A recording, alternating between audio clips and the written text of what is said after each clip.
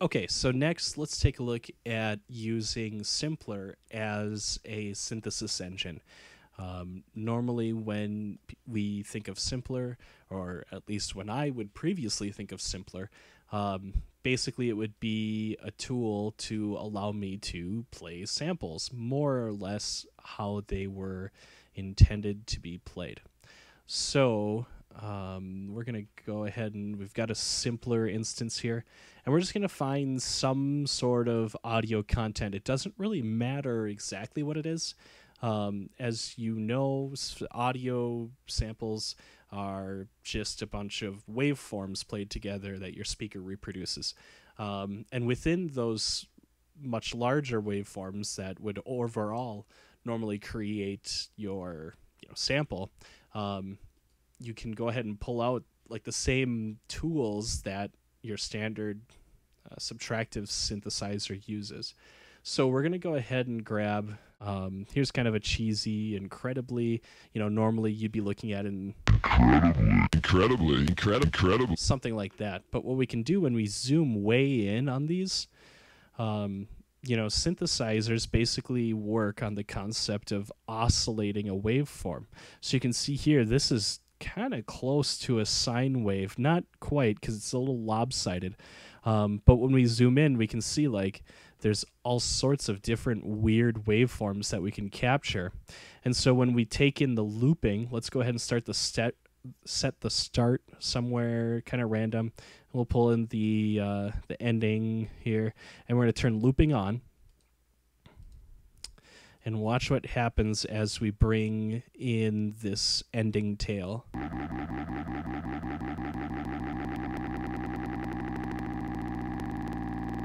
Somewhere about here, it stops sounding like an individual sample and starts kind of taking on more of like a synth sound of its own. So still a little loose, so let's pull it in some more.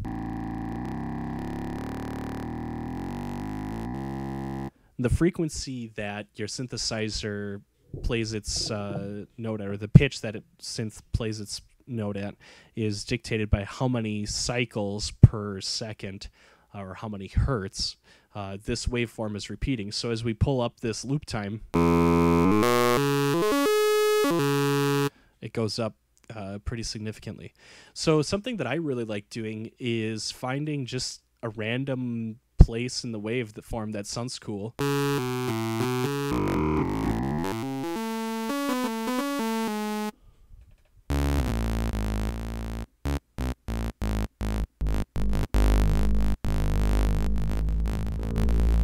You can hear some really wild sounds from just messing around with like the start point.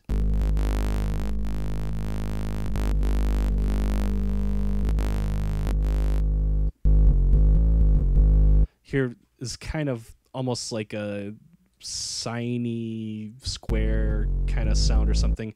There's not a lot of DC offset where it loops. You can see the buzziness that you hear from a sawtooth or a square wave comes from the DC offset, which is meaning that it's starting, the start position is not at a 0 point. So as the speaker cone tries to recreate this waveform, it doesn't have like a neutral position to start from. It's starting from down here at negative, let's just say 0.7 for the sake of easy math. And then it comes back, and then when it hits here, it's at like 0.1, and then is forced to just jump back down to negative 0.7, which is what causes that buzziness or the clickiness in a square or a saw wave. So that's why it sounds so growly there. And if we move it over here, more or less, these are starting pretty close to zeros, but there's these cool distortions. So getting a sound like this isn't that easy to get from an actual synthesizer. I mean, a sound similar to it would be, but this exact sound, not a chance. And so you can kind of scour through the waveform, finding more items like this that sound cool.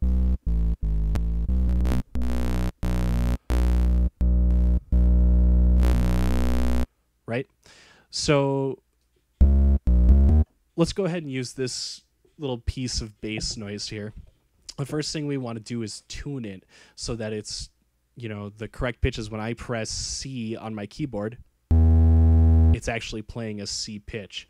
So to do that, we're going to go ahead and grab an operator, and we're going to record arm both the buzzy synth we're working on here and an operator. So when I play, they both play together. We got to go up a couple octaves here.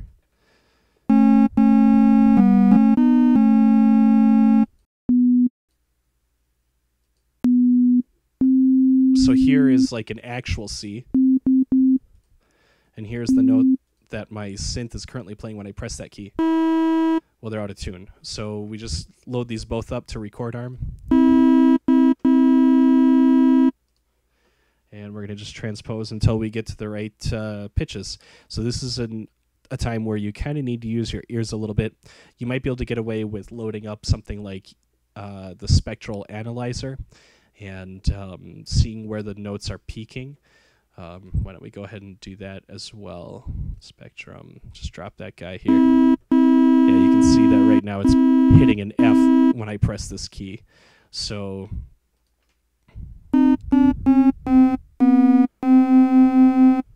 that's quite a bit closer now. And you can see in the spectrum, more or less agrees with me. It's pretty close to a C or a C sharp. I can still hear a little bit of phasing going on.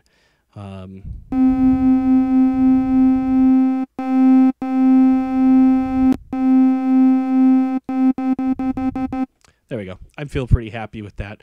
So now we've got our little cool sound.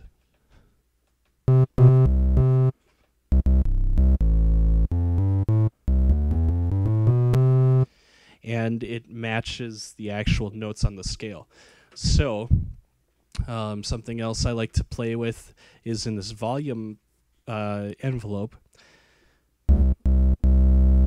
That might be nice for certain sounds, but sometimes I like to have kind of more of a plinky sound base with a sharp attack and then kind of cooling down.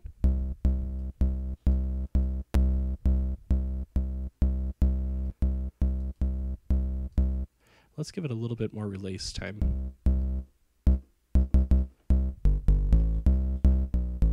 Cool. So now we've got a bass to go along with our clinky stuff that was created from a simpler.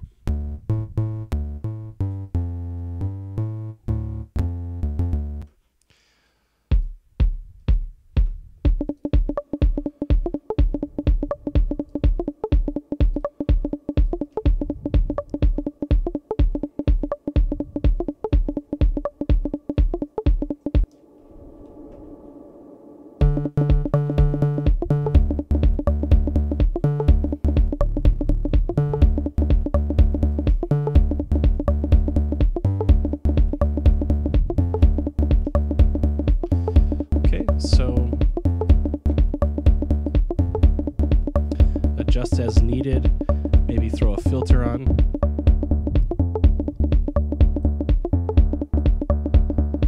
Whatever floats your boat. And then the other cool thing that we can do with this, and I guess from here I kind of like to throw it into its own instrument group. Using these start and stop flags is kind of tricky to use with Simpler because it's not a parameter that you can automate. However, using the start, loop, length, and fade parameters here, you can automate those. So, like as we adjust the start, we can get all sorts of different sounds.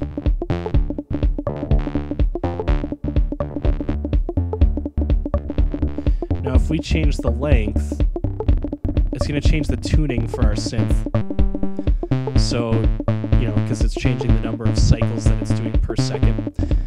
So, just keep in mind if you do mess with the length, you'll need to retune it. Same thing with the loop parameter. But these are all cool parameters that you can play with to kind of change the sound. Now, you'll notice that as I move this start position,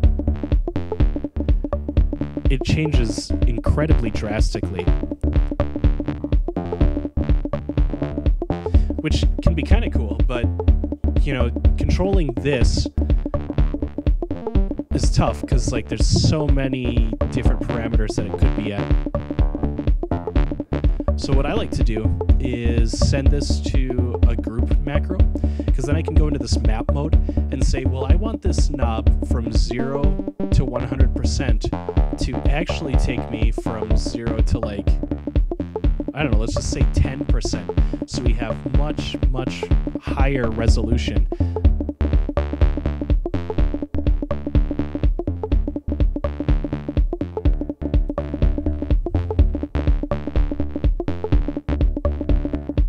Now, given the shape of your waveform, this may or may not sound super cool.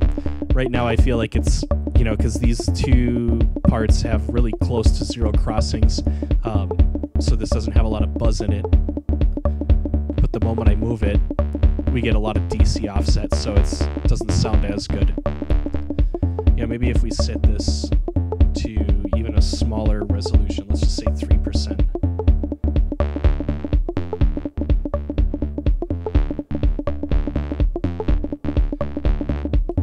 It's just something to play with, you know, it's a way to get different sounds out of your existing sounds. And this is all coming from, you know, a guy saying incredibly or whatever, you know, the original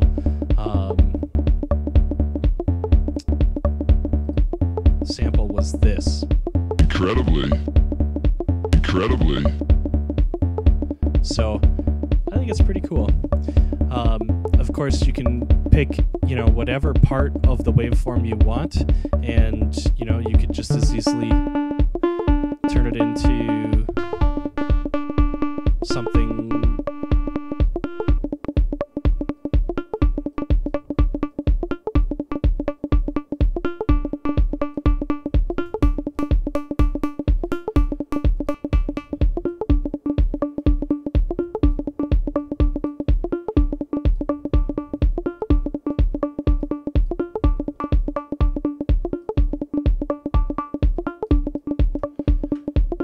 And then maybe we add that same sidechain reverb tool on here.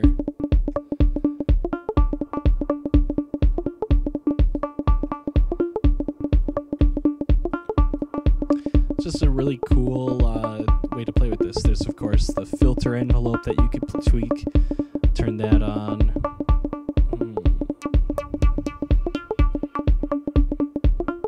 The pitch envelope if you wanted.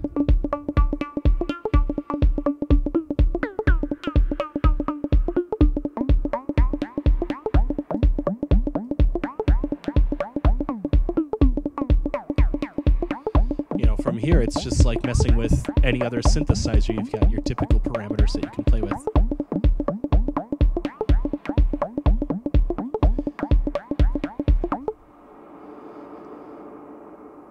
So, I hope you may have found some or all of this interesting and exciting, and maybe you learned something. If so, that's pretty cool. I don't claim to be any expert of any of these tools, so if you have something to add, please do so. Thanks.